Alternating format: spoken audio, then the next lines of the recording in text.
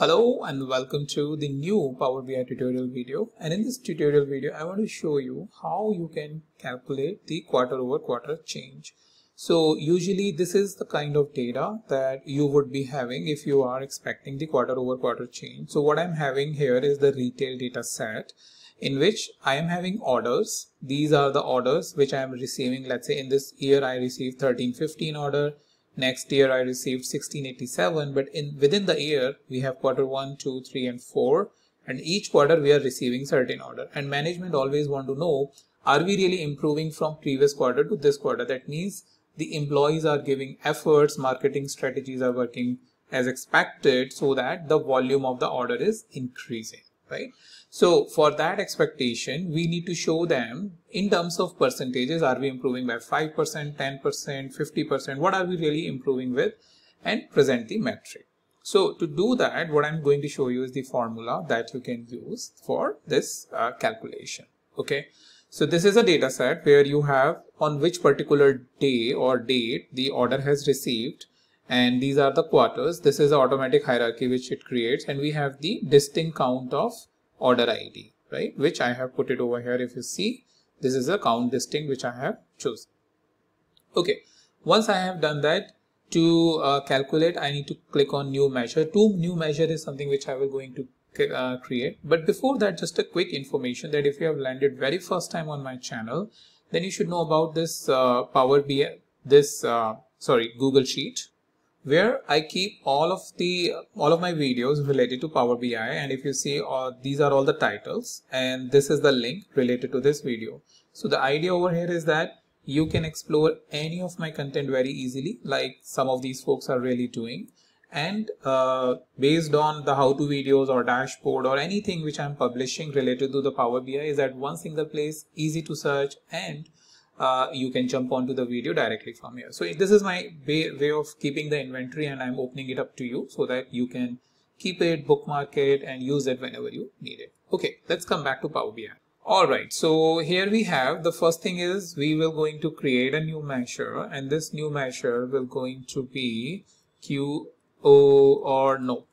previous quarter or last quarter.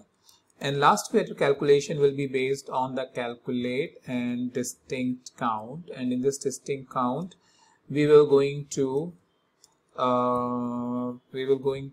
distinct count is something I have already done. So order ID, right? And then we want to move on to the previous quarter. So for that, I will going to use the dateadd function, and that will be based on the order date on which the date we have all these date calculation. I want to go back to the previous quarter, so -1, and this the period or the interval will be the quarter. That way it will going to fetch the previous quarter value. So then we can basically see 179 value in front of 294 to do the calculation. Okay, so last quarter is present over here. I bring it up here. So if you see 179, this 406 is basically 2018 Q4. We can validate that, for example, in case of Q4 here 464, but in 2020 464 is coming here in front of Q1. So to do the calculation, and that is something automatically happening because we are correctly specifying the dates in this, so we don't have to do any manipulation.